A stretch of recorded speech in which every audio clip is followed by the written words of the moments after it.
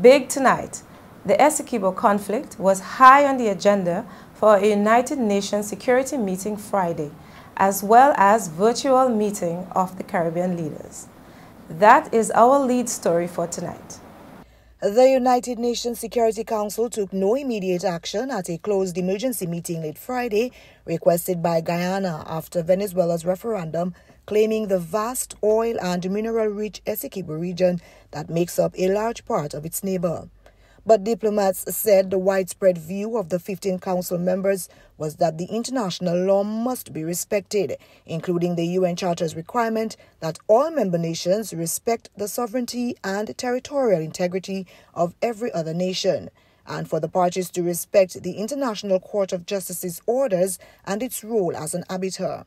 A possible press statement was circulated to council members, and some said they needed to check with capitals, the diplomats said, speaking on condition of anonymity because the consultations were private. In the case of the virtual meeting of CARICOM heads of government, CARICOM issued a statement saying they firmly support Guyana in pursuance of the resolution of its border controversy with Venezuela through the process of the International Court of Justice.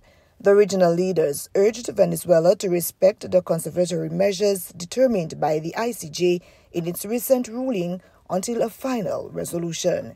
CARICOM also called for a de-escalation of the conflict and for appropriate dialogue between the leaders of Venezuela and Guyana to ensure peaceful coexistence, the application and respect for international law, and the avoidance of the use or threats of force.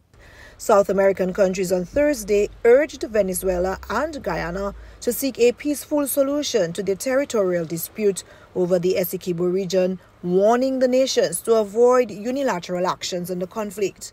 Members of the Mercosur trade bloc expressed their deep concern at the rise in tensions between the Bolivarian Republic of Venezuela and the Cooperative Republic of Guyana, said a joint statement from the bloc's member countries Argentina, Brazil, Paraguay, and Uruguay. Non-Mercosur members Chile, Colombia, Ecuador, and Peru also signed the statement. The countries urged both parties to engage in dialogue and seek a peaceful solution to the dispute in order to avoid unilateral actions and initiatives that could aggravate it. Back in Georgetown, it was a somber evening Friday when the remains of the 5 soldiers who died in the helicopter crash near the Venezuelan border were returned. President Irfan Ali, Prime Minister Mark Phillips, military leaders and family members were on hand for the arrival. The bodies returned were those of Lieutenant Colonel Michael Charles, Lieutenant Colonel Michael Shahood, retired Brigadier Gary Bitton, Lieutenant Colonel Sean Welcome, and Sergeant Jason Khan. The Chief of Staff of the Guyana Defense Force said the investigation into the incident is fully underway. Good evening, sir. Is there anything you can tell us on the investigations so far? Not as yet, but I'm sure we're going to pronounce on that soon. And it has to do with also the involvement of the Guyana Civil Aviation Authority. So we'll have some word on that soon. Thank you. Have a good evening. Commented whether there was pilot error. Have you heard that? There's an investigation to be conducted. I don't know. We don't know once that's completed. Thank you. Thank you. Earlier on, Lieutenant Andrew Crawford and Corporal Dwayne Jackson, the 2 soldiers who survived Wednesday's helicopter accident, were extracted from the crash site and were flown back to Georgetown. The 2 survivors were among 7 soldiers on board the Bell 402 Army helicopter that crashed on Wednesday.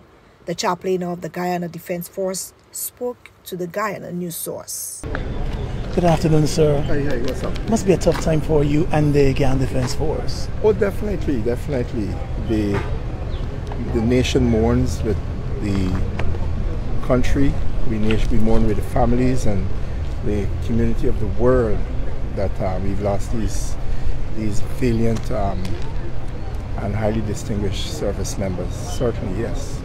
It's very difficult. You had a chance to go out there and see the 2 survivors and meet with them.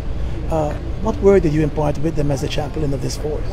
Actually, I was observing and just supporting the family members. We offered a prayer for them, and we have some other pastors who did the same. And I believe that this is the most important part at this juncture, to give them support at this time.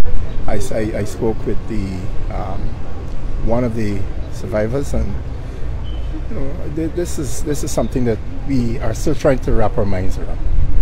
And of course, the members of the GDF who are still out there in those bordering locations, who are still serving, very trying time for the force. You must be saying some special prayers for them. We are praying. We are going around. We are ensuring that the family members that we are in touch with receive not only spiritual support but psychological support. And as a chaplain, I am working hard to ensure that we make sure the spiritual life and faith stays very relevant, because it's one of those things that we somehow miss when these situations happen. We get caught up in the emotions, but we are working assiduously to ensure that all the members of the force, not only those who are experiencing this tragedy, but those who have not experienced it, stay focused. This is Prime Time Caribbean.